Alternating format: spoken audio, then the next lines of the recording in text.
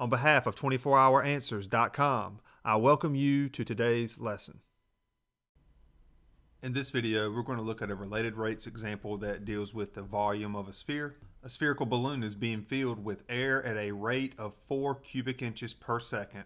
At what rate is the radius changing in inches per minute when the diameter of the balloon is 15 inches? Round to the nearest tenth. We have a spherical shaped balloon and the air is being pumped in at a rate of 4 cubic inches per second. The formula for the volume of a sphere is volume equals 4/3 power cubed. Using this formula to find related rates, we can go ahead and differentiate this formula with respect to time. The derivative of v is 1 dv dt, or we can just write dv dt, is equal to, the only variable we have on the right hand side is this variable r, so we're going to take the derivative of r cubed with respect to time. Let's pull that 3 down and multiply it by this 4/3. That will cancel out the 3's, so therefore we have 4 pi r squared, don't forget to subtract 1, and then let's tack on our dr dt since we are differentiating with respect to time.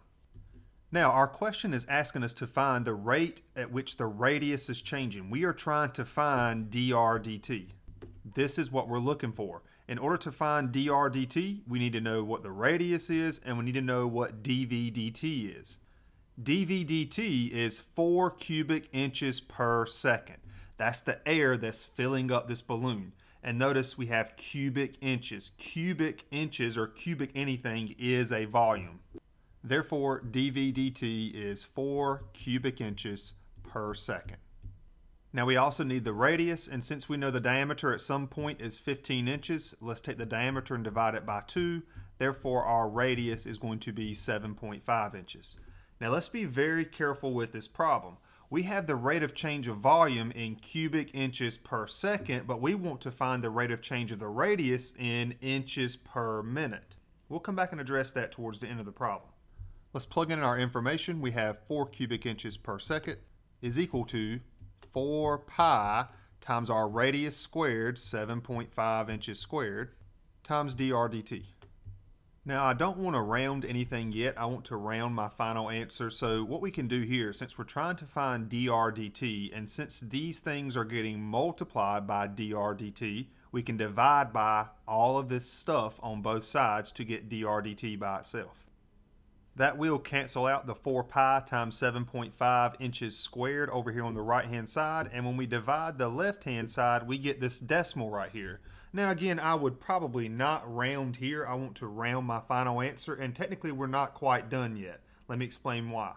We have cubic inches per second up top, and down here we got square inches. Well, cubic inches and square inches, they will cancel out, leaving you with just an inch up here, but it's going to be per second. We want per minute, so let's be very careful there. So notice I have the exact same answer written right here. 4 over 4 pi times 7.5 squared inches per second. This is dr dt. Now to convert this to inches per minute, we need to do a little bit of dimensional analysis. So notice I have inches over seconds, and to convert these seconds to minutes, we can multiply by 60 seconds over 1 minute. And what this will do, the dimensional analysis will get rid of the seconds, and now we will be left with inches per minute.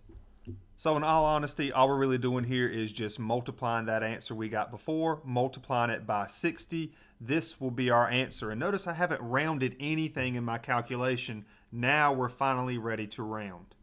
So therefore, dr dt is approximately 0.3 inches per minute. Those are the only words that we have left in this problem. Therefore, if air is filling up a balloon, a spherical balloon, at a rate of 4 cubic inches per minute, when the diameter of the balloon is 15 inches across, the radius is changing at a rate of 0.3 inches per minute. And that's exactly what we want to answer here, and we did round to the nearest tenth. And that's it for this video. I hope it helped. Be sure to check out our YouTube channel for more videos. Links to our social media are in the description below.